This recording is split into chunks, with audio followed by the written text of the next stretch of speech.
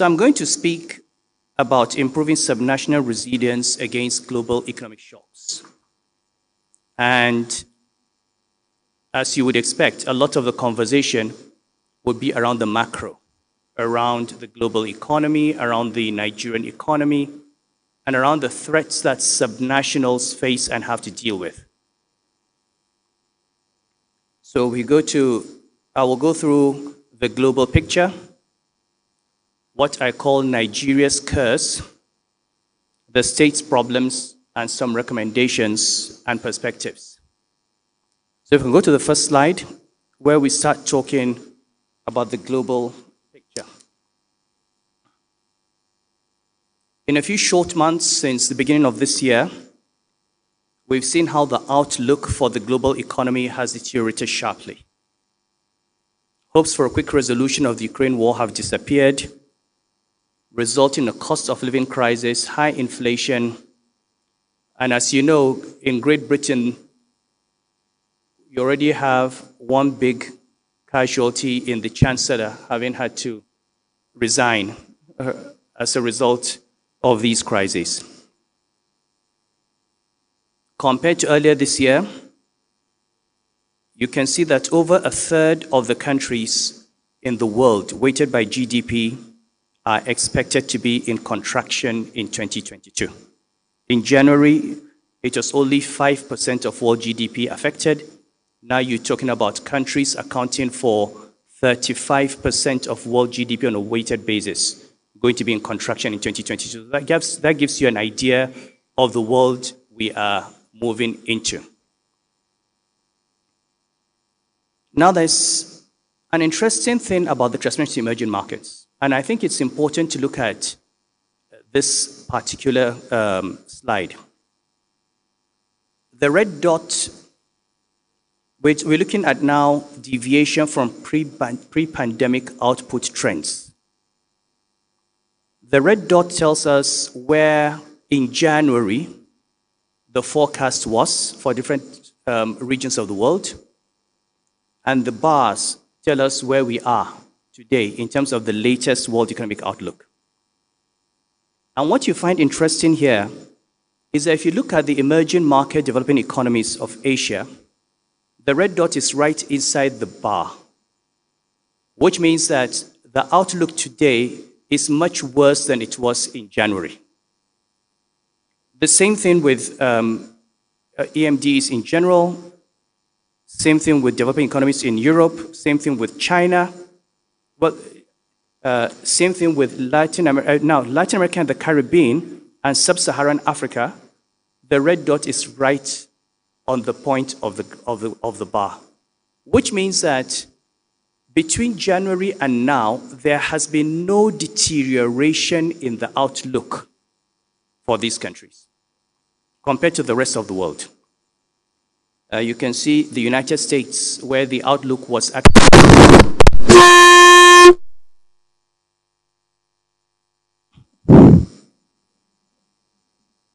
actually for a positive growth, and this is where it is now.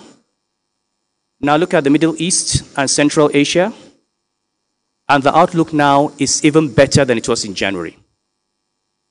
Now, why is this important? Why is it important to look at Sub-Saharan Africa and then the Middle East and Central Asia?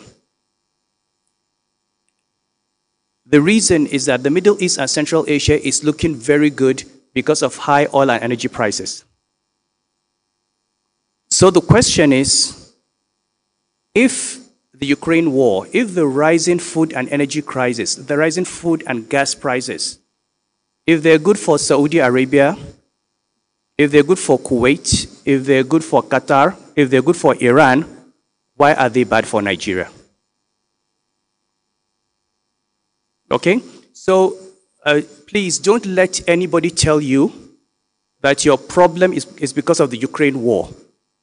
The Ukraine war has led to rising oil prices. It's led to rising gas prices. It should be good news for Nigeria. It is good news for all oil-producing countries. It is bad news for us. So the problem is Nigeria, not Ukraine. And we'll explain how that problem has built up, or what we think is the cause of that problem on the fiscal and the monetary side. You've got gathering clouds. And there is a silent gathering cloud that people are not paying attention to. If you look at this graph, it is the strengthening US dollar. Over the last few weeks and months, the dollar has been rising at a rate that we only saw last in 1980. A number of factors, obviously, with the sanctions on Russia, America is selling gas and energy to Europe. The dollar is becoming a safe haven in times of global insecurity. Is that this revaluation, this increase in the value of the trade-weighted dollar by 17% has placed a tremendous burden on currencies worldwide. You find this in Ghana, you find this in South Africa, you find this in Europe. You find that in general, against all major currencies, the dollar has been rising. I want you to bear this graph in mind, especially this arrow that you have.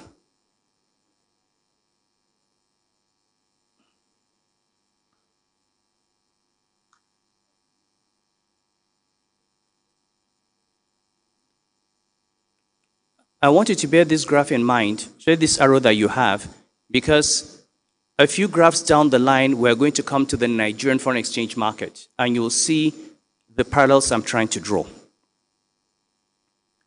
Now, I have a section that is referred to as Nigeria's curse. We talk about oil as a blessing, or it can be a curse. What are our own problems? Let us begin with us being an oil economy with no oil revenue.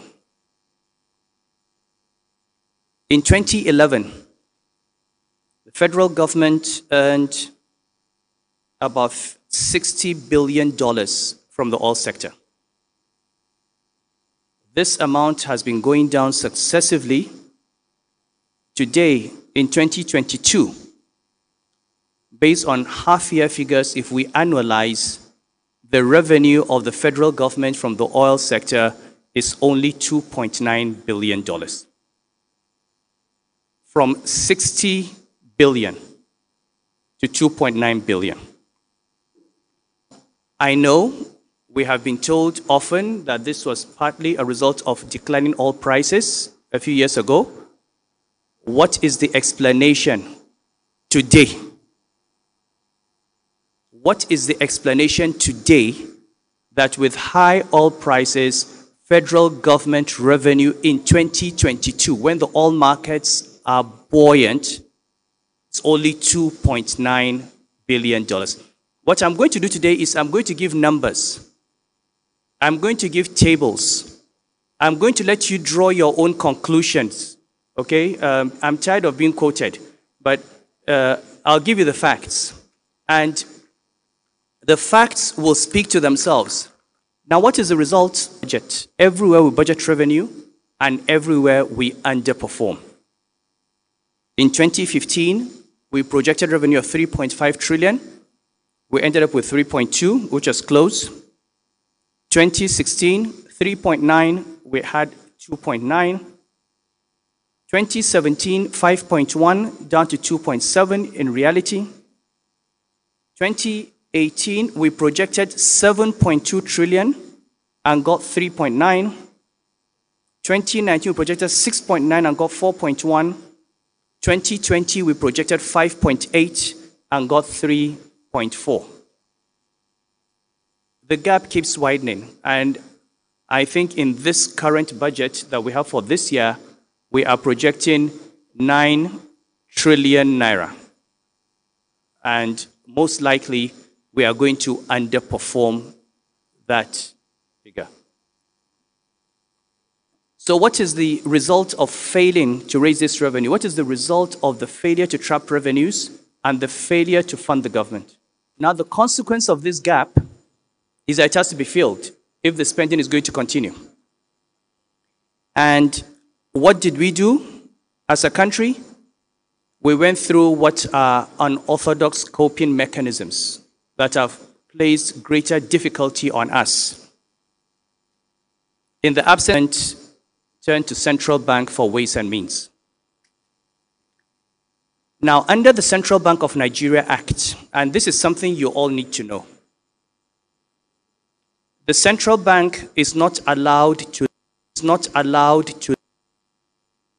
and when that happens, the central bank cannot lend more than 5% of the previous year's revenue as ways and means. So if you look at the numbers we're seeing in revenue over the last 7-8 years, we've never really crossed 4 trillion naira. Which means if we were complying with our law, the central bank today should not be lending the federal government more than 200 billion naira. Where are we today? 21 trillion. We are lending, the central bank has lent this government 100 times what the limit is. Now, I started complaining about this in 2016 when we were at 4.7 trillion.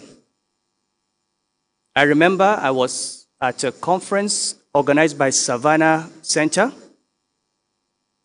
which was owned by the current chief of staff to the president, President Gambari, and he was there.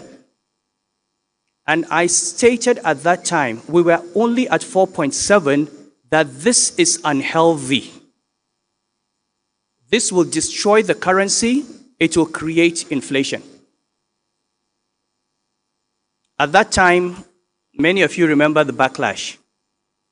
In fact, the next day there was a headline in the Punch newspaper. It said, Sanusi lied. 4.7, I was lying. We're on 21 trillion.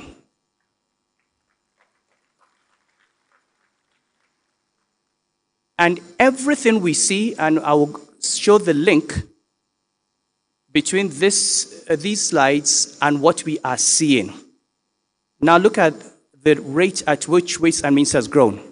2017, 2018, started rising fast. 2019, from 2020, we start going quarterly. This is just, you know, when you have ways and means, you know what it means? Central bank is just printing money. That's what it is. Because the one thing about the central bank is that it is the only institution that has the power to create money ex nihilo, out of nothing. The way God created the world, you create money. You don't need to tax. You don't need to collect it. You just sit down as you can. The central bank can just create 2 trillion naira and put in your account. And that is 2 trillion into the economy. Now, just to explain it in a simple manner, if you put in 2 trillion naira and your dollar reserves are not increasing, what then happens? Your naira is devalued. But the problem we have had is at the time we were expanding the balance sheet of the central bank, we were also saying that we want a strong currency. It's not possible. You can't eat your cake and have it. You cannot increase the supply of naira relative to dollars, the supply of naira relative to production, and expect prices and exchange rates to remain stable. And so there has been a fundamental lack of understanding of how economies work. And this is something that's been tried. You know, you've seen Idi Amin's Uganda, we've seen Mugabe's Zimbabwe, we have seen Chavez in Venezuela. These policies have been tried again and again in different parts of the world, and they have failed. And for the last 7 years, we have continued pursuing these policies. And what is the result? These are your inflation rates. Next slide, please. We've had rising inflation, core inflation, food inflation. Simple arithmetic formula, when you get to inflation of 80, this is the only country I have seen where the Statistics Board announces Inflation is 18%. Inflation is 19%. And nothing is happening. You know, it's like somebody said it rained yesterday. An 18% rate of inflation means that the price of everything on average doubles every 4 years. That's a simple arithmetic. Divide 72 by the rate of inflation, and you get the number of years it will take for the price of things to double. So if rice starts at 8,000, at 18% inflation, after 4 years, it will be 16. After another 4 years, it will be 32.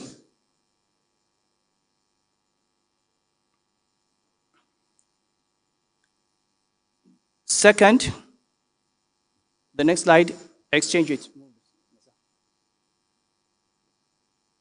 Now, I told you to remember that slide on the strengthening dollar. And that arrow. Look at the widening gap between the parallel market rate and the official rate of exchange. As the dollar has strengthened in the world, as all currencies have lost value against the dollar, we have stubbornly insisted that our own currency, officially, will not be devalued. But the markets do not take orders. Markets work on demand and supply and market conditions. Today, the gap between the official rate and the parallel market rate is 300 naira. You know, what this means is if you can get $100,000 officially and round trip it, you make a profit of 30 million naira. If you get $1 million today in the official market and sell, you can make a profit of 300 million naira. There is no country where you create this kind of opportunity for rent seeking, and you expect people not to take advantage of the rent? I know something, I can sell something for 700 and I can get it for 400, and I should not arbitrage. So, when I say that our problems are of our own making, they're of our own making. There's no way you can be selling your foreign exchange at below market and not expect arbitrage and not expect corruption. And that's why a small number of people can become multi-billionaires for doing nothing but arbitraging foreign exchange. It's the same thing that happened in the oil sector with the subsidies. That is happening in the foreign exchange market.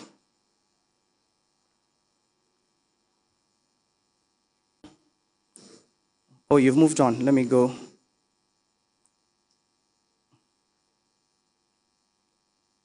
The next element is, what is the source of this lack of revenue?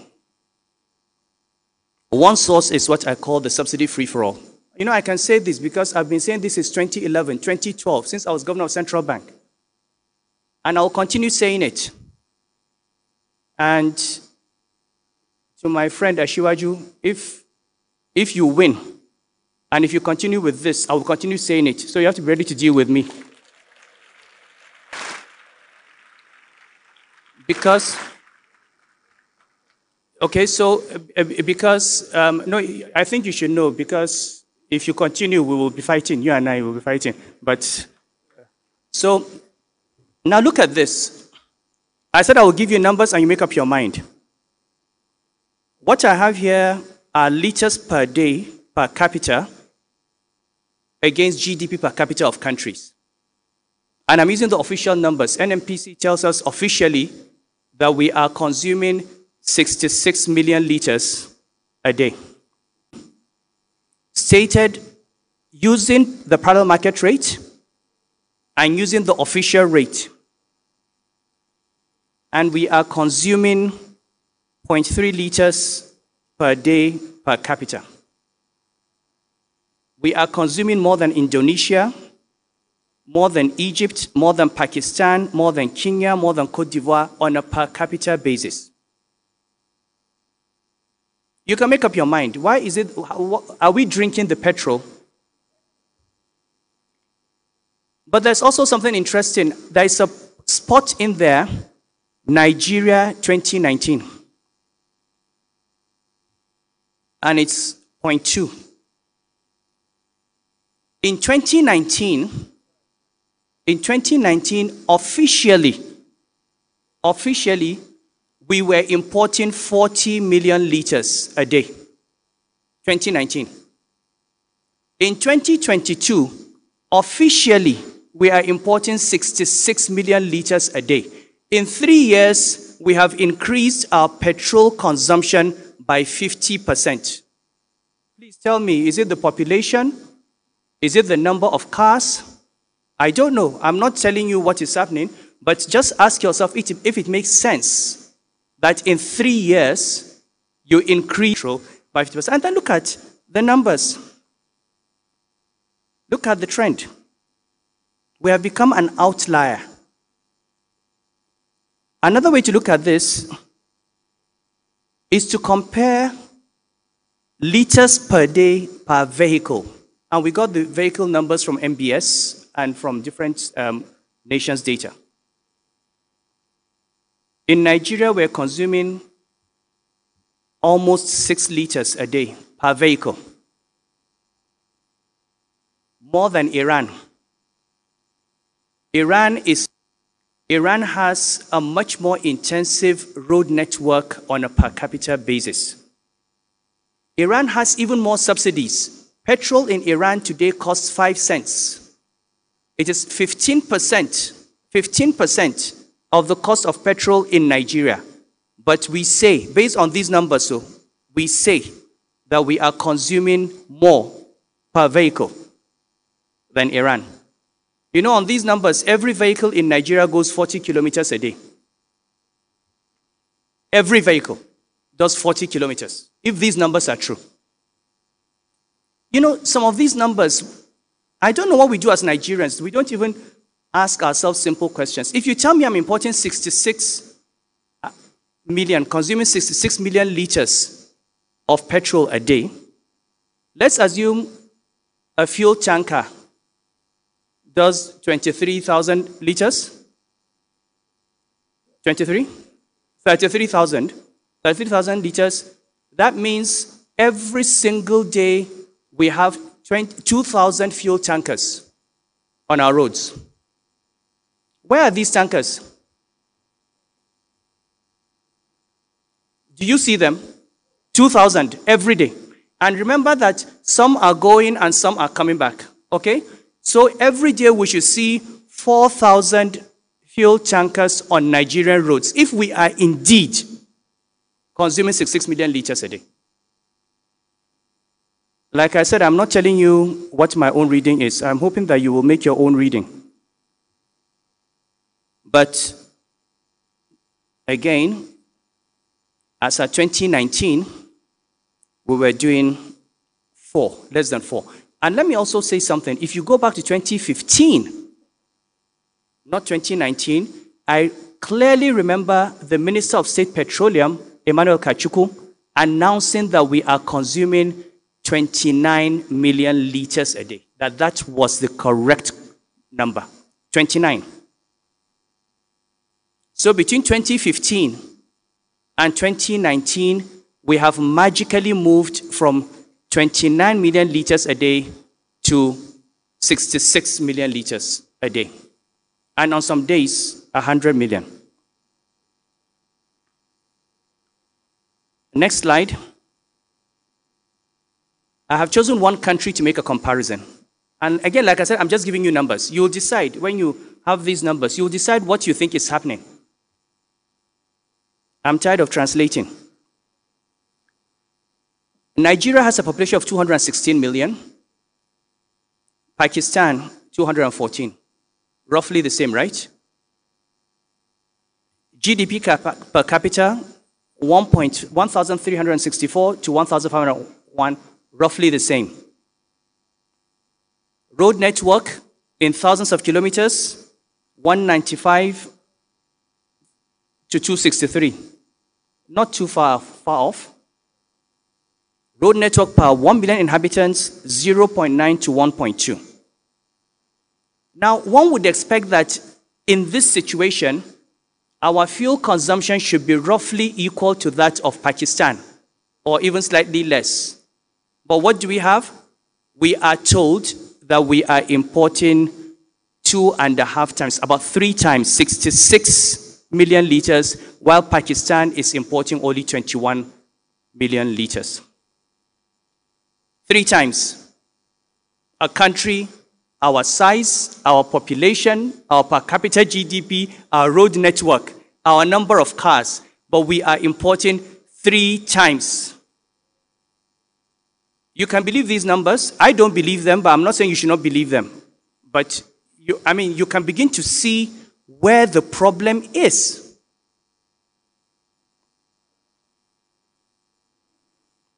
We continue,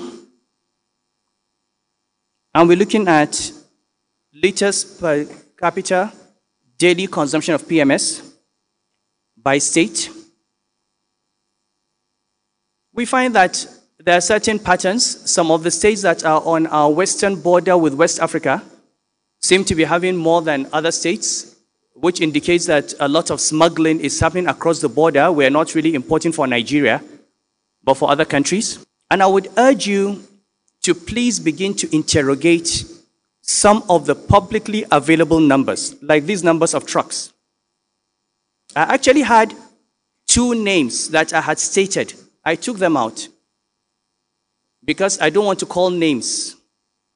But if you go there, you will see an indigenous Nigerian oil marketer, one-man business, that according to these numbers is lifting 129 trucks every day. More than Total. More than Total Nigeria. 129. And you know, this is how we have eroded our own economy. We have dug a deep hole in the pockets of the government, and we have bankrupted the state. What is the problem that states are facing? Can we go to the next slide? First is you have dwindling support from the center. As a result of poor financial management, as a result of leakages in the federal government and the state-owned enterprises, very little is left for the states. And I keep repeating, I don't need to, but I keep repeating, I hope you remember that I lost my job in the central bank for making this same point. It is not about a particular party. I have no party. My party is Nigeria. My party is Nigeria. So this is the problem we had going back to 2014. It's the problem we continue having. Ashiwaju knows my party is Nigeria. And okay. Now, look at fact distributions. They are falling by 60%, and they are almost certain to fall again. We got to a point where NNPC was no longer remitting money to FAC, and in fact borrowing money from the central bank when oil price was high. You know, honestly, that any institution can do this in any country and get away with it, I don't understand. And it has been going on for 2 decades. We're just not serious as a country. We're down to 4.6. FAC. Conceptually, why are states going to cry? Why are states going to suffer? If you're a governor of a state, your costs are tracking the rate of inflation. Your costs are tracking the parallel market rate. But your revenues are tied to an official rate. So when the governor wants to buy something to run his state, he is buying something priced at black market rate. But when he's getting his revenue, the dollars that come to the national coffers They are being sold at 430. How do you take, for every $1 billion, we sell at 400 naira, when we can sell it at 600, 700 naira, that is 200 billion that should come to the states that has gone into private pockets. It's a transfer of public resources from public hands to private pockets. Nigeria has always been, and it continues to be, a rentier state. The state does not exist for development. The state exists as a site of rent extraction to make those who control the state rich, to turn them into billionaires overnight. That is how the state has always operated. And in 2023, if you have an election, we cannot afford to continue with that trend. Because any continuation of, look at Mali, look at Burkina Faso, look at Guinea-Conakry, look at what's happening with insecurity. If you think it will not happen in this country, you'll be shocked. If you continue, you get to a point where you're in a Mali situation. We can't keep pushing the brink. We have to come back. Look at the support. According to the last set of data we have from 2017, only 50% of states generated enough recurrent revenue to cover their wages, overheads, and debt service. And given the fall in FAC, this number is likely to have increased. I think I didn't highlight a point in one of the earlier slides. Let me see what slide it was. I think it's important. I should have highlighted that point.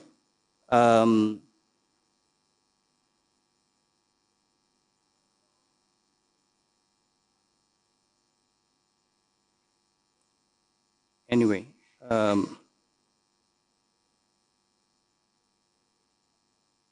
okay. Sorry to bring you back, but can you go to slide 9, please? Where I had debts.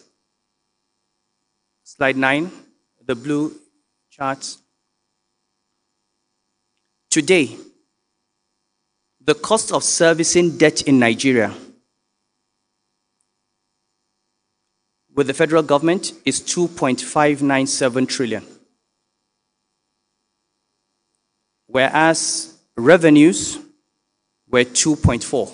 This is first half of 2022. In other words, debt service is now 108% of revenue. Every naira the federal government earns, goes to service debt. And it is not enough. It has to borrow to service the debt. And then begin to borrow to pay salary, borrow to build roads, borrow to build. Let me ask you, what do you think we are leaving our children behind? A mountain of debt. Every generation wants to leave a legacy so that our children and grandchildren will be praying for us and asking God to have mercy on us, not cursing us. You leave them with a mountain of debt. You have not educated them. Money that should go, money that we should put into their education, into their health care, even assuming this fuel subsidy is all genuine, we have taken that money to give ourselves cheap petrol. That is what we are borrowing to enjoy cheap petrol today so that our children will pay that debt. When we have not invested the money in the education and prepared them to earn and service the debt. And even though we recognize there's a problem, what are we saying? We'll continue paying until June. No plans. We have no plans for changing. Yeah, we see the problem, but we are going to continue. I'm sorry for the next president who comes in on June and says, I'm removing subsidy on day one. I'm sorry for it. I don't know what kind of political stability you're going to have. We have not even started retracing our steps, closing this gap in exchange rates, closing the gap in these inflated subsidies, reducing the subsidy payments.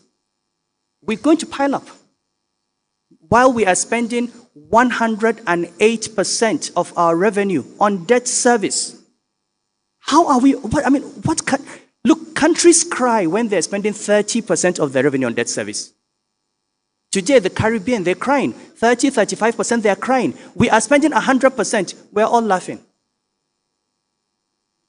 We're having parties. If we don't fix this, we're going to have our children curse us to eternity. So, what do we do with the states? First is to recognize that NNPC is not a cash cow, it's a money pit. Just unbundle it, disband it, continue to implement the PIB properly, and turn them into a properly commercial. And when I say implement, it is not just to set up companies and leave the same people and the same processes and the same system, but with a different name. It means properly implement that act.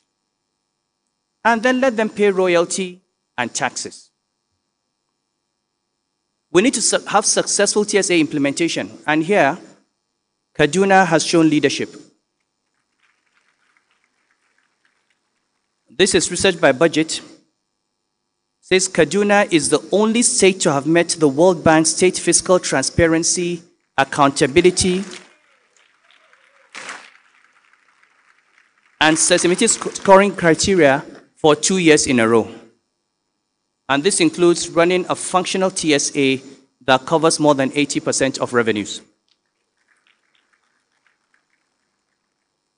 But more generally, I think states need to free themselves of federal dominance. You have to free yourselves of relying on the federal government. Just assume that you're not going to get help from the center. Okay? Build your infrastructure. As the Kaduna State Governor said, build your own power supply. Attract your own investors. Educate your children. Create your own jobs. And we're hoping that investors will continue looking below the radar. I gave the example of Lagos and how well it's done. Kaduna is following that path. The state governments need to continue competing so that people look beyond the macro and know that below the radar there are subnationals that are doing the right thing. And we have to tell that story. As Vice Chair of KADIPA, I'm proud to be associated with KADIPA. And I'm proud to speak about Kaduna anywhere I go. Because even as a Nigerian, I do not want to bring anybody who will be embarrassed. If I see somebody who says he's thinking of something, I say, come to Kaduna. Or come to Lagos. You go somewhere where you have a story that you are not going to regret. And I think every state needs to start taking that up, and that is the only way we're going to give development to the people. We can no longer rely on the center. So I said I would give you numbers. I would let you draw your own conclusions. I have mine. I have been saying them before, but I'm not going to repeat them now. But we can see where from the fiscal side and the monetary side, the challenges that we have, and the decisions that will be taken to correct are going to be very painful decisions. So let me first of all, please request our politicians. You must prepare the minds of Nigerians for difficult decisions. Anybody who tells you that it is going to be easy, please don't vote for him. Because it's either he's lying to you or he does not know what job he's going to get.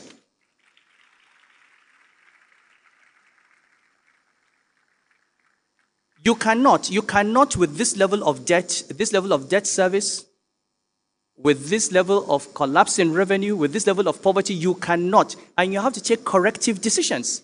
Tariffs on electricity sector have to be corrected. Tariffs in the oil sector have to be corrected. Before we correct that, we have to deal with the opportunities for rent seeking. You have to close off the inflated numbers, the false numbers.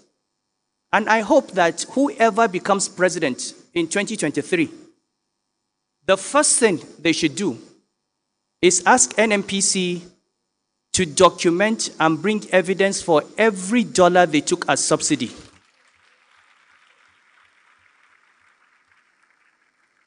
They must give the ships that came, and we can verify from insurance companies. There must be proof before you pay subsidy. There must be proof that you brought it in at the price you said you brought it in. Because until we bring credibility and transparency to the management of public finance, no government has the moral right to impose hardship on Nigerians. They have suffered enough. But if we deal with the rent seeking, if we close the gaps, then we can ask Nigerians to make the sacrifice, and they have to make sacrifice. And we have made sacrifices, but we have to make a sacrifice to reset this country. So please, there is no rosy picture. It's going to be difficult. Those who want to contest elections, I wish you all the best, but I hope you prepare your minds that it's not going to be, it will not be a popular job. Populism destroys a nation. You have to take decisions that are unpopular.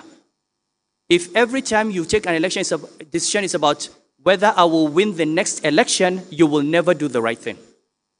So we have to take difficult decisions and try to explain to Nigerians as much as possible, but these decisions are absolutely necessary if this country is going to survive.